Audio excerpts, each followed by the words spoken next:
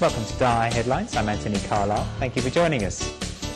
Winter has officially arrived in the Northern Hemisphere, and Tzu Chi volunteers in the US and Canada have been busy carrying out their annual winter distributions for homeless people and low-income households.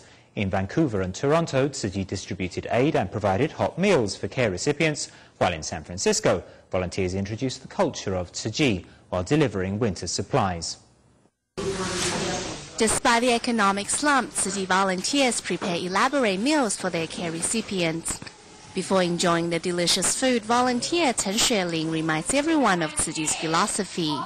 Remember that mouth always speak the good words, and then our mind always think the good thought.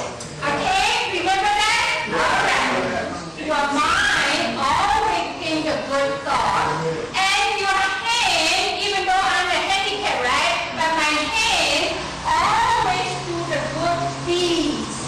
Chen then gives care recipients a pop quiz.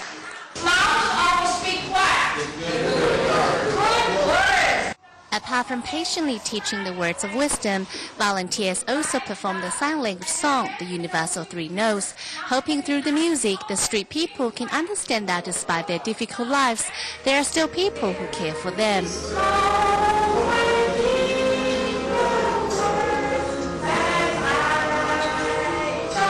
At a homeless shelter, residents line up to receive blankets and clothes. Some are intrigued by the Tzu Chi logo on the blanket. Others rub it against their faces to feel its softness and warmth. And this African-American lady is overjoyed by the gift. Beautiful, beautiful. Thank you.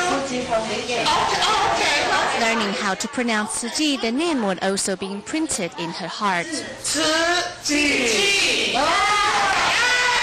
Also busily carrying out a winter aid distribution are Canadian Tzu Chi volunteers. The power-up supplies include toothpaste, toothbrushes, gloves, woolen hats, socks, lotion, blankets, and other necessities. Volunteers in Richmond, Vancouver begin their 3-day winter distribution for low-income households, hoping to meet their most urgent needs.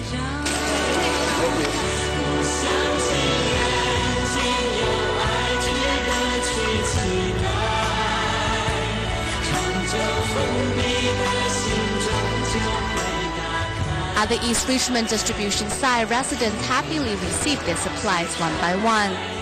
Over at West Richmond, where the distribution is held outdoors, volunteers delivered hot tea for residents who are lining up in the cold. Moved by volunteers' kindness, some residents even offered to donate at the bamboo coin bank section. Further to the east in Toronto, where the temperature has dropped to below zero, Tzu Chi volunteers distribute aid supplies and provide hot meals in a local church for the increasing number of homeless people. For Qiu Yuting, who just migrated to Canada 3 months ago, this is her first time to participate in a soup kitchen. Cai Congxi is only in town to visit his family, but also utilizes his time to contribute. No matter where they are in the world, the winter aid distribution is a regular event carried out by Tzu Chi volunteers every December.